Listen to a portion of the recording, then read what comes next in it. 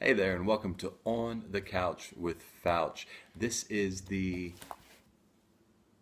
I'm not really sure, maybe like 15th video I've done. I have had the pleasure to interview so many of the guys that I sing with throughout the year, but today is the interview I've been most looking forward to Yeah, out use of your all words of them.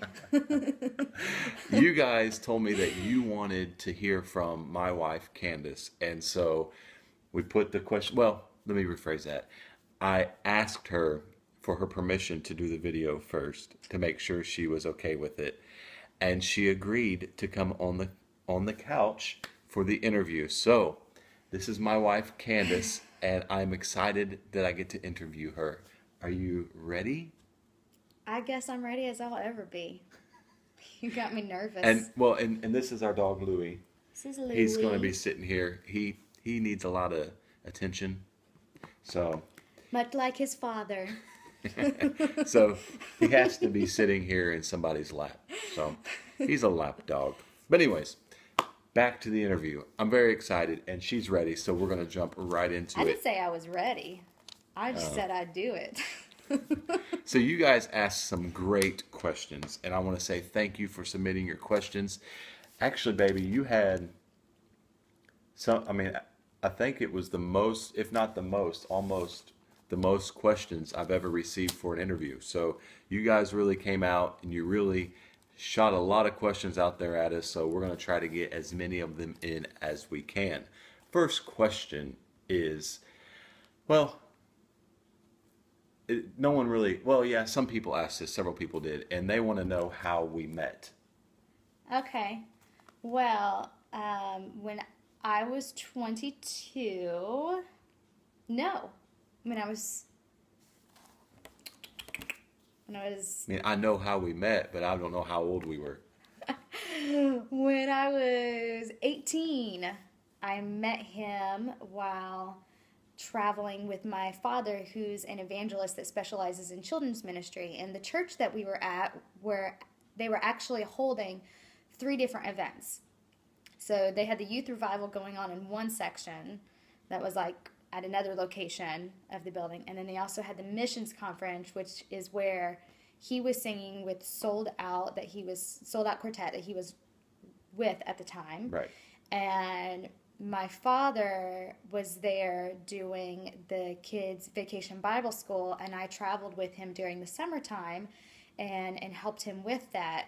And we were setting up and getting ready for that first night, and they had already sound checked and set up, and we're just coming in to say hi because they saw all this kids' fun stuff coming in.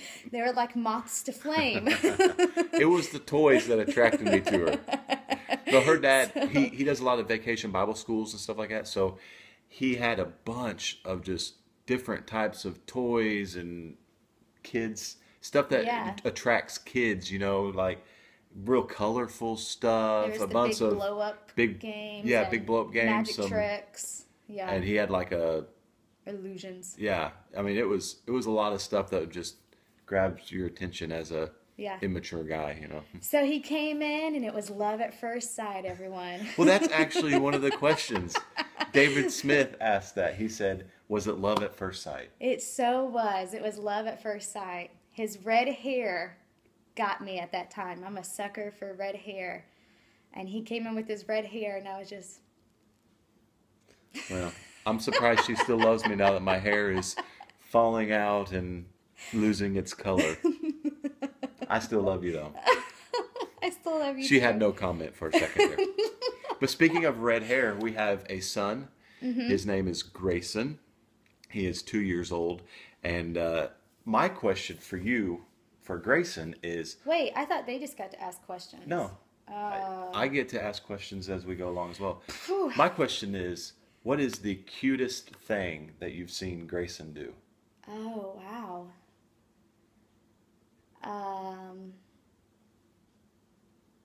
What's your cutest thing that he's done? Probably the first time he said, "Dada." Aw. Yeah. That was an easy one you picked. Yeah. Nicer. Okay. The cutest thing. Or maybe one of the top 3 cutest things. I love it when he points at something that's caught his eye and he goes, "Oh, wow." And then he'll go, "Look, look, look, look, look, look," which is his look, look, look, look, look, Yeah. look. And it's really cute. Most of the time he's pointing at airplanes or trains or something of that nature. Mm-hmm. But I think that's really cute when he does that. He did that when I took Grace to the Toys R Us, and those of you who are parents or have been parents have taken your kids to Toys R Us, you know that when you're going in, you don't really know what to expect because you're afraid that your kid will never want to leave, and when you make him leave, he's going to cry for hours.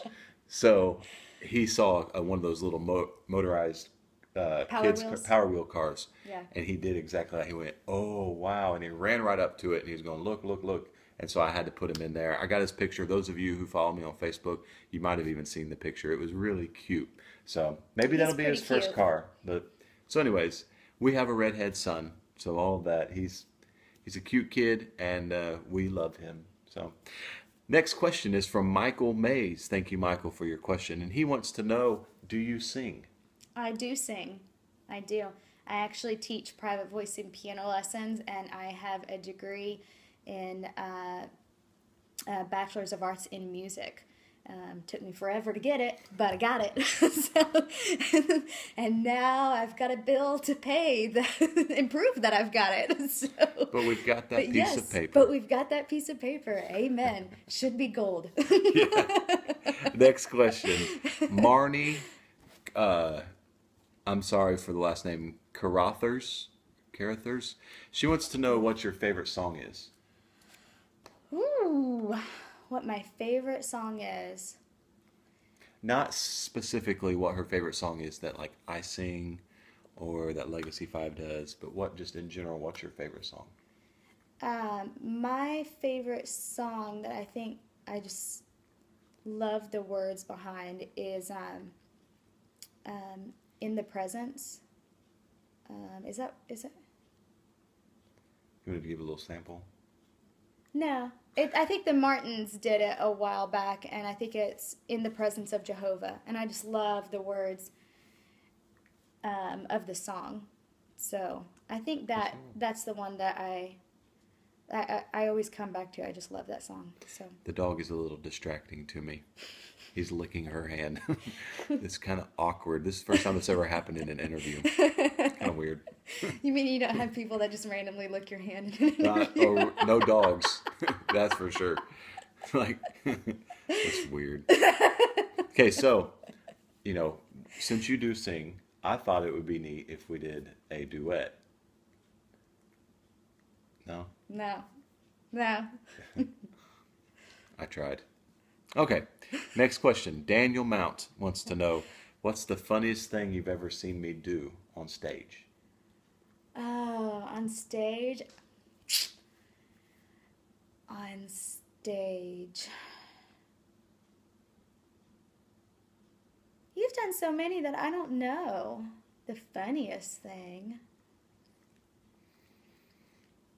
There was one time you missed an entrance and it caught you off guard and your entire face showed from it, which is totally, totally unlike you to miss an entrance and for it to show on his face. He might miss an entrance, you just might not know it.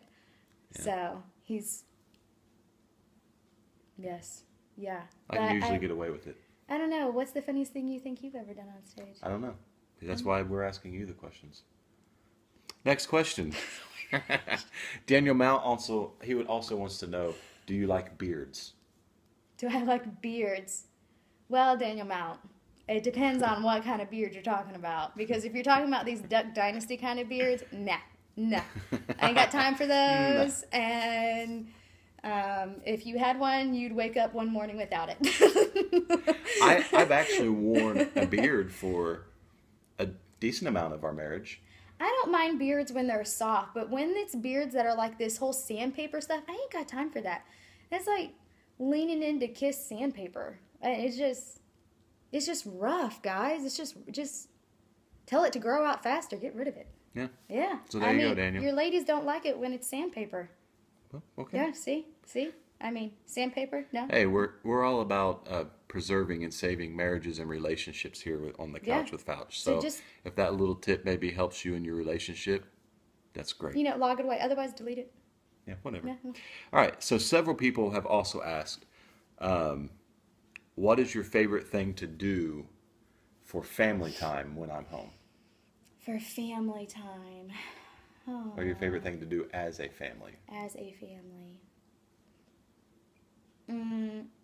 Just like in special, like a special outing, or just in- like everyday. Just in general. The question was, Okay, so my favorite thing is at nighttime when we put Grayson down. Matthew grabs this big blanket, and him and Grayson will get underneath of it and play peekaboo sometimes, or they wrestle in the bedroom, and it's like our last family moment together. And we'll pray and read books, and we'll sing and just have sweet family time there for 20-30 minutes. So, and Grayson gets so excited. He hasn't here recently, but he used to, when he saw us grab the blanket, he'd squeal at the top of his lungs and he'd take off running towards the bedroom because he knew it was coming. So that would be my favorite everyday family moment. mm-hmm. So yeah, if we're talking every day, that's my favorite Yeah. family moment. Cool. Yeah, that'd be That's good. one of my favorite moments as well. I enjoy doing that. It's a lot of fun.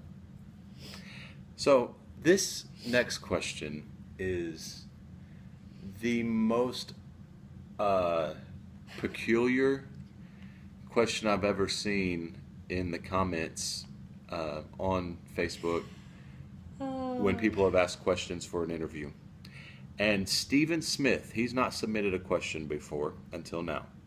And his question is, what was it like finding your cat in the freezer as a little girl? Okay. So this is a long story, and please don't Shorten hold it this against our family. Don't call the animal abuse people. Don't call the animal abuse, and don't look at me and my family odd for this. Desperate times come for desperate measures. Yeah. So, first of all, Stephen Smith, and you know this, but I did not find the cat in the freezer. I almost did when I was going to get a popsicle after getting back, and my mom lit me up in conversation with very harsh tones of, do not be getting into my deep freeze without my permission.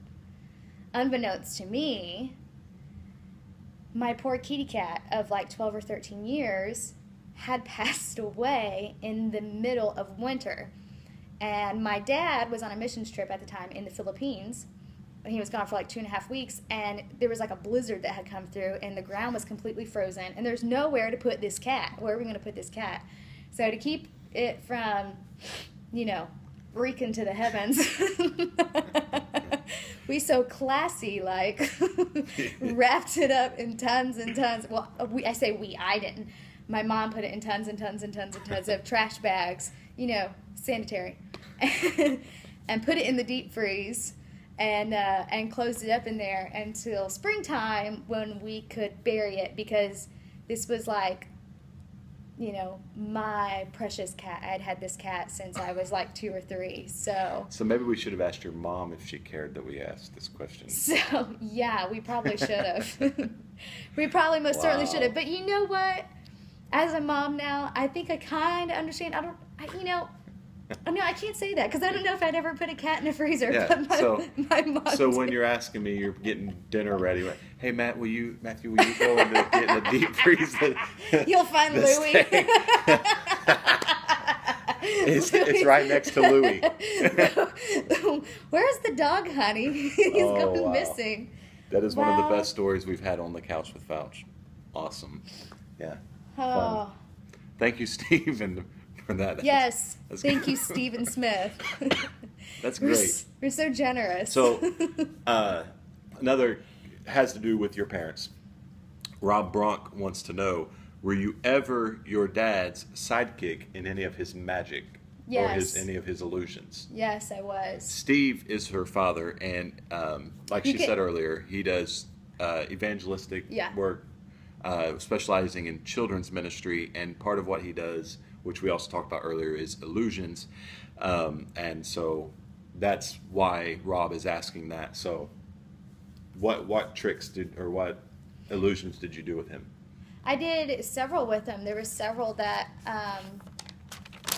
that I would have to participate. There was one called Metamorphosis, which is originally done by Harry Houdini, which is, Google it, YouTube, save time. And then there was another one that I did that was called the Zigzag Lady, and it was basically like being cut in half. And then other ones where I would just, come out and participate in things and...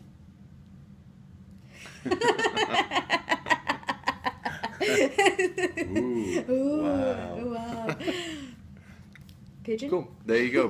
Hope you enjoyed the answer there. So now it's time for the Fouch Zone. Here we go, baby. You have a certain unspecified amount of time to answer the questions. If you do not answer the questions in the amount of time, we go to the next question. Are you ready? The first question is, what was the original color of Coke? Red. Time. Percent of American men who would marry the same woman again. Time. Percent of American women who would marry the same man again. Time. Cost of raising a medium-sized dog to the age of 11. Time. And the first novel written on a typewriter was...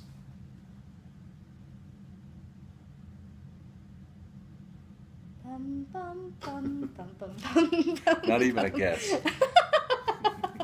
All right, so would you like to know the answers to your questions? Sure. All right. The original color of Coke was green. Well, that's unsettling. And the percent of American men who would marry the same woman again was 80%. So you got an 8 out of 10 chance. The percent of American women who would marry the same man again was higher or lower? Lower.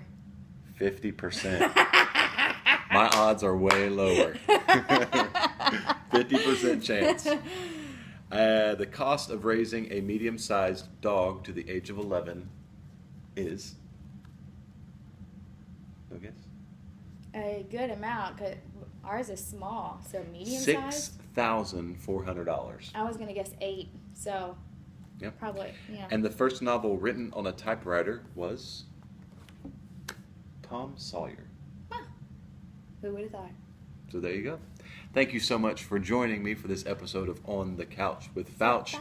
On behalf of Louie and Candice, say you guys have a great week, and we'll see you somewhere out there on the road. But thanks so much for watching, and we look forward to seeing you next time. Appreciate it. Bye.